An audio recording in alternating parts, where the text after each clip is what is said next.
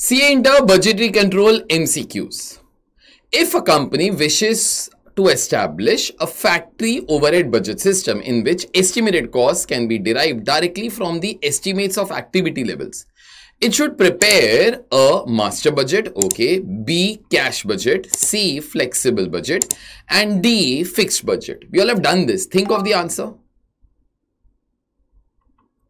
Now, the answer should be flexible budget. If you all recall, flexible budget is what? Example, I thought that I'm going to be producing 1 lakh units in this year. But then I thought, if the demand is higher, I'll be making 1 lakh 10 or 1 lakh 20 or might be 1 lakh 30. Or might be if the demand is not very high, I could be making 90,000. So therefore, I try to prepare budgets for each and every level of activity. So therefore, in reality, whenever I will do the production, I exactly know that for this much level of activity, this will be my overheads. For this level, this will be my overheads and so on. In fact, this can be done not only for factory overheads, it can be done for materials also, it can be done for labor also, it can be done for any other expense. So out of the 4 options, C should be the correct answer. Yeah, that's the one.